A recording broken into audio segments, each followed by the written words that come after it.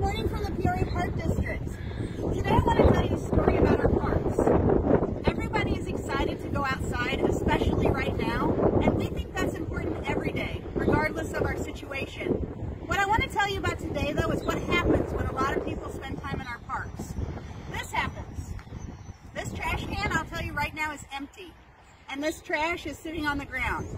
When our staff comes in on a normal day, there are several of them who are able to use trash pickers and pick up that trash, put it in the can, and take it away.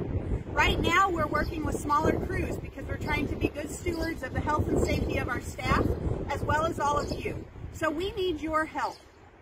On Tuesday, people flooded into our parks because we had engaged people and excited them about being outside, but they left our parks looking like this. In one park alone, one of our staff people stood out in the rain on Wednesday and picked up 944 pieces of trash. So do your part. If you spend time outside, and we want you to do that because it's great for your physical health, your social health, your emotional health, when you practice safe distancing, we also want you to pick up your trash.